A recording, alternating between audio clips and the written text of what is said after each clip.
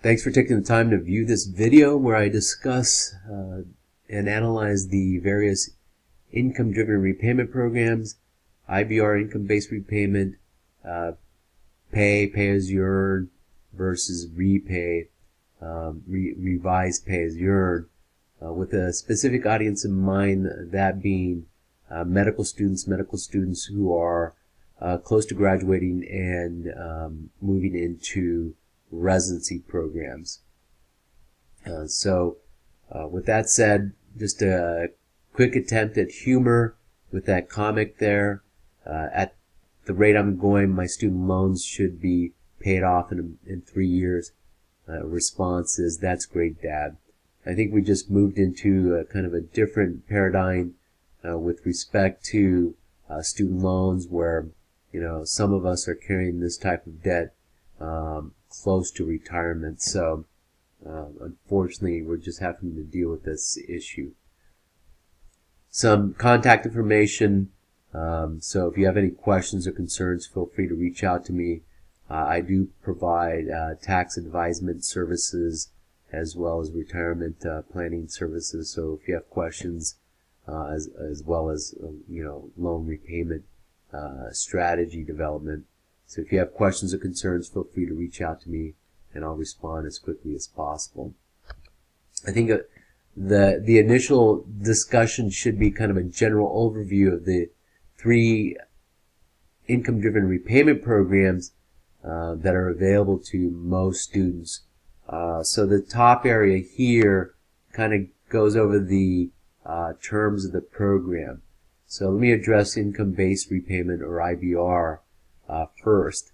The payment is based on 15% of discretionary income on an annual basis. Then you divide by 12 to arrive at a monthly payment. Discretionary income is defined as your adjusted gross income from the prior year minus a poverty income level.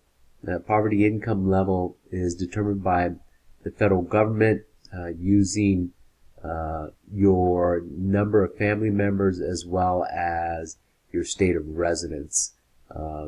So just kind of a general rule of thumb for me is that for income-based repayment, it's about 13% of your adjusted gross income. So if you're making $100,000, then your annual payments would be about 13% of that, or $13,000, divided by 12 to arrive at your monthly payment.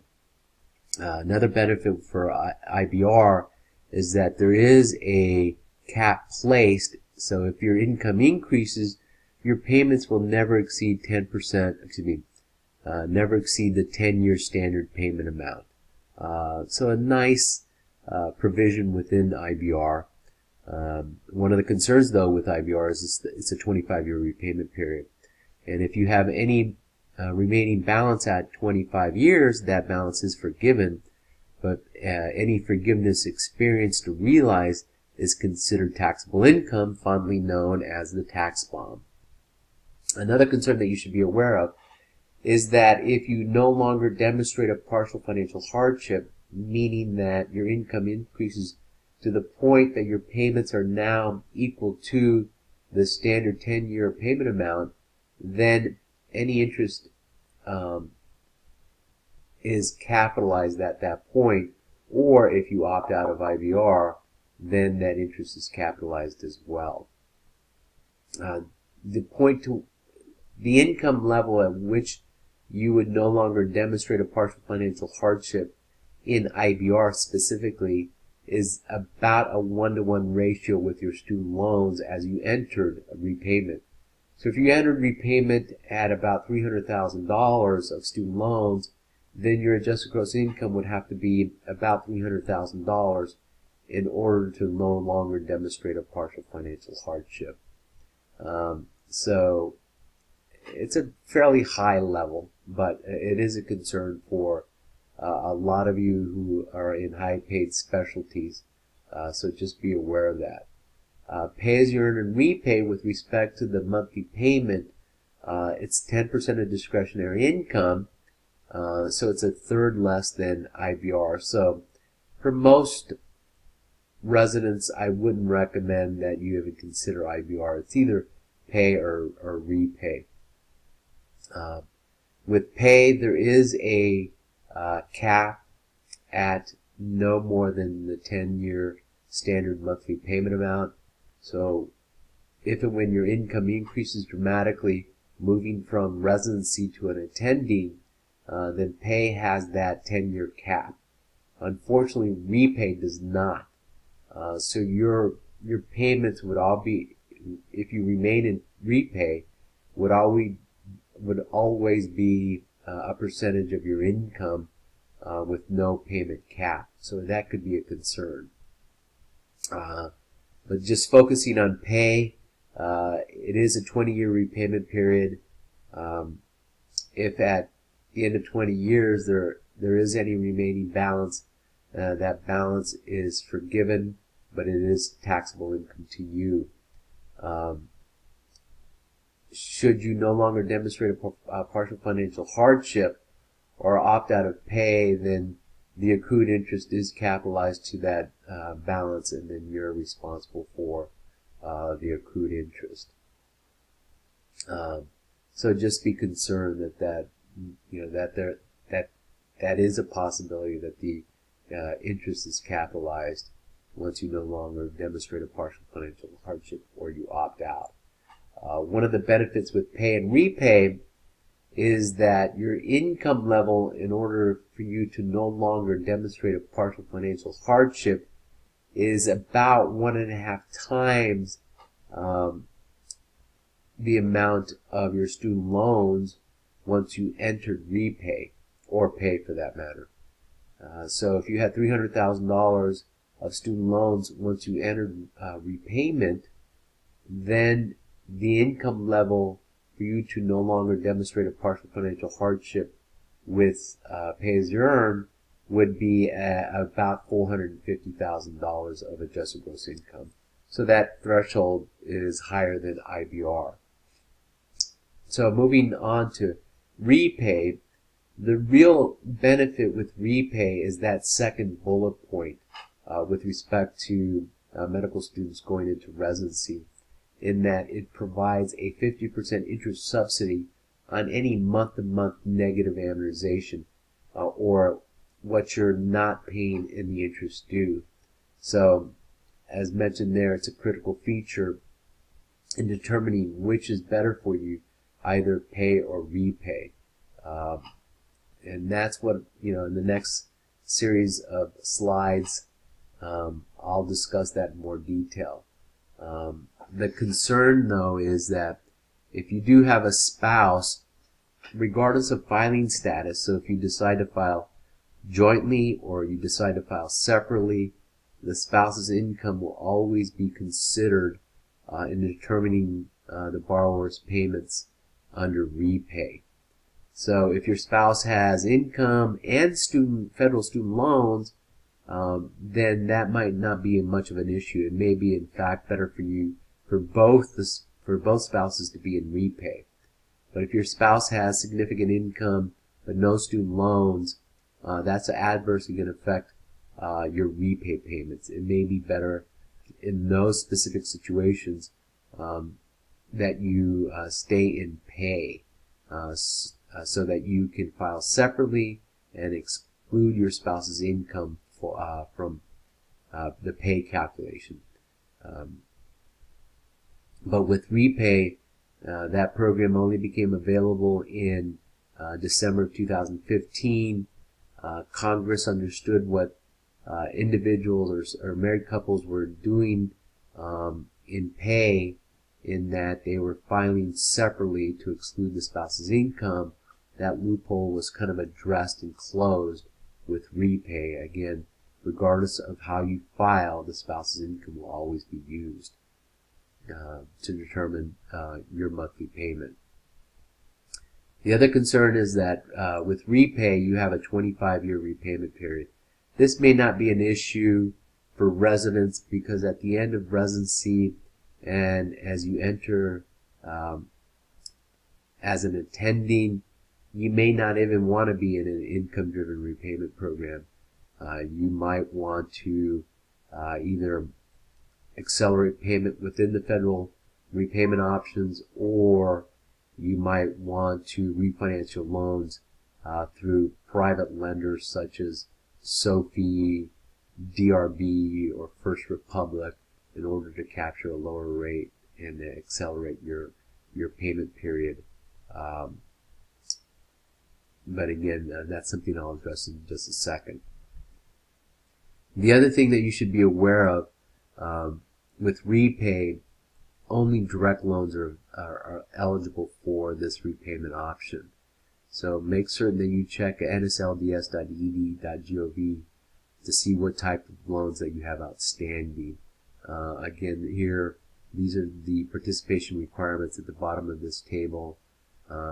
So some of you may have taken out federal loans on or before October 1st of 2007 as you started undergrad, and as such you may not be eligible to participate in PAYE. That criteria doesn't apply with REPAYE. It's just a matter of the loan type. If all your loans are direct loans, then they're eligible for REPAYE. One strategy is if you do have a combination of direct or FEL loans or Perkins loans and possibly HPSL or LDS, you can consolidate through studentloans.gov to convert them into direct loans, therefore eligible for REPAYE. But I'll get into that in just a second. What I'd like to do is to go over some of the spreadsheets to give you a better sense of what your options are. So given the assumption that you've taken out $300,000 at an interest rate of 6.5%, that would produce a 10-year standard monthly payment amount of about $3,400. Just to give you kind of a reference point. With these income-driven repayment programs, what I would suggest that you do, and I'll go over this in just a second as well, is that immediately after you've completed medical school and before you start your residency, you would want to consolidate your loans in an attempt to enter the income-driven repayment programs immediately after graduating medical school and before starting your residency. And in doing so, you can waive your grace period, and that's what I would recommend that you do in order to enter these income-driven repayment programs as soon as possible. Under that assumption, what will happen is that they'll look back at your prior year, so they'll look at MS3 year in order to determine what your income was for that year. So the assumption is that your income is 0. That would produce a first year payment. So from, say you graduate in May, you apply for consolidation at the end of May. It takes about 4 to 6 weeks for the process to complete. So let's say on July 1st, the process is complete, but because you had a prior year income of 0 for the period July 1st through June 30th of the next year, or really your first year of residency, your payments are going to be 0, as demonstrated by this first line here, by this first row. But because you're considering pay, you got to be concerned with the annual negative amortization, and that's the amount that you're underpaying in interest. So for this first year, the negative amortization amount is $19,500. This unpaid interest is a cumulative amount. So for this first year, you've underpaid the interest by $19,500. You've not touched the principal. So from the loan servicer's perspective, the principal and the interest after your first year is $319,500. So for the second year, they'll look at your income from your first half year of residency. So you started your residency July 1st through December 31st of that year. So you had about an AGI of $25,000. That'll produce a payment for your second cycle of the income-driven repayment option of about $55. Again, the concern with pay-as-you-earn is that you're underpaying the interest. For that second year, you've underpaid the interest by $18,835. So over the course of 2 years, you've underpaid the interest by about $38,000. So from the lender's perspective, the loan servicer's perspective, your outstanding principal and interest is now $338,000. So over the course of 2 years, you've only made student loan payments of $665, relatively insignificant. I'm assuming that you're in a 5-year residency program. So the 5th year of this program, your adjusted gross income is about $54,000. You're making payments of about $283 per month at that point. You're underpaying the interest by $16,105 for that year. So over the course of 5 years, you've underpaid the interest by about $87,000 if you selected pay as you earn. So your outstanding principal balance and the interest is now $387,000. So for that particular year, you made payments of about $3,400. One thing you should note is that the unpaid interest is not being capitalized to the principal. So that's a nice feature of these income-driven repayment programs, unless you hit one of the trigger points, one of them being that your income has risen so high that you no longer demonstrate a partial financial hardship, or if you opt out of the income-driven repayment programs, the interest is simple interest. So the interest is not capitalized. You're not being charged interest on interest. So here, what I'm assuming is that for the first half of the year, you're completing your residency. You complete your residency on, say, June 30th. Then on July 1st, you're an attending. So you have a half-year income as a resident, then the remaining half year as an attending. That produces an AGI of $180,000 and a monthly payment of $1,300 a month. You're still accruing interest. For this particular year, it's about $3,500. So after 6 years of being in being in pay as you earn, you have accrued interest of about $91,000. So you have outstanding balance of about $391,000. At this point, what I would suggest, well, let me draw a comparison. So keeping this in mind, that you've accrued about $91,000 if you had selected pay as you earn after 6 years of being in that repayment program, as compared to pay as repay. So some of the same numbers. Adjusted gross income for that first year is 0, producing a monthly payment of 0. You would have accrued interest or negative AM of $19,500, but because you get that 50% interest subsidy, then you're only responsible for $9,750. So you benefited by selecting repay as compared to pay of a subsidy of $9,750. So you can see how this moves forward through the first 4 years. You're accruing half the interest that you would otherwise accrued had you selected pay. So the benefit to you, so if you stay through the end of your residency in the first year of first half year of attending, then you would have saved about $34,000 by selecting REPAYE versus pay as you earn. So I would strongly recommend for most individuals, if you're single, have no dependents, you're entering residency, there's really no discussion as to which one is a better repayment option, pay or repay. It's repay because of that 50% interest subsidy.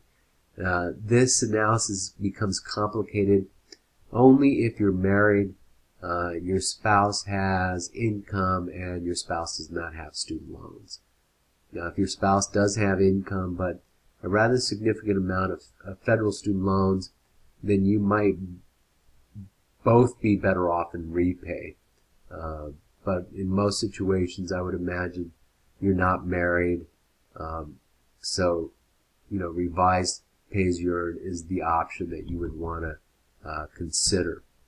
Then at this point, once you are attending, it's a decision as to whether or not you want to remain in the federal income-driven repayment programs.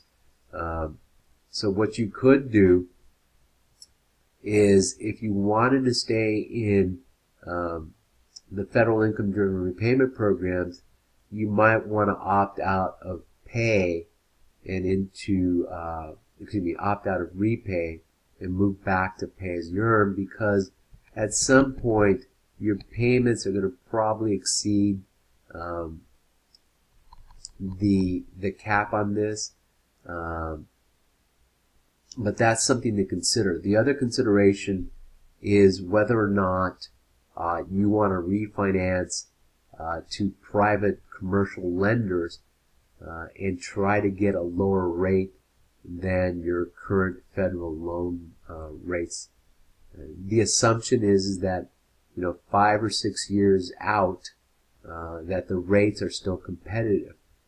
My expectation is that no, potentially that might not be the case, is that the underlying rates on these loans are going to move forward or increase over the course of the next several years, so that by the time you're an attending, the private commercial lenders might have interest rates that are essentially equal to the federal loan program. So that may not be a consideration once you approach that point, but obviously something to consider. For most residents, I would strongly suggest that you select REPAYE as your repayment option. So just to give you kind of a summary as to how you would approach this, is that immediately after medical school graduation, before you start residency, you should consolidate your loans at studentloans.gov. And in this process, they'll ask you whether or not you want to delay the application until after your grace period. I would suggest no, you do not want to delay. You want them to immediately complete the consolidation application in order for you to benefit from the 50% interest subsidy available in REPAYE. There's no reason to delay the process. You want to benefit from that 50% interest subsidy as soon as possible. Then going forward, you're just required to annually recertify your federal income-driven repayment plan based on your anniversary date of when you originally applied for the income-driven repayment program. So your loan servicer will send you emails 2 to 3 months in advance of when you need to recertify. So if you originally went into the income-driven repayment program, say July 1st, they'll begin to contact you probably in May, maybe April, to let you know that you have to recertify your income-driven repayment plan. It should be a fairly quick process available all online, so it shouldn't be too difficult. Then you need to reevaluate your repayment strategy once you move from a resident to an attendee. It may not be in your best interest to remain in the income-driven repayment programs, given the fact that your income is going to increase dramatically. So you could switch to another repayment option within the federal repayment programs, or you could consider refinancing through a private commercial lender. Some of those are listed there: Sophie DRB, Earnest, First Republic.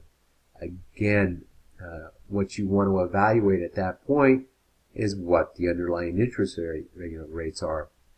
So it may be 3 or 4 or 5 years into the future, those rates aren't as competitive as they are now.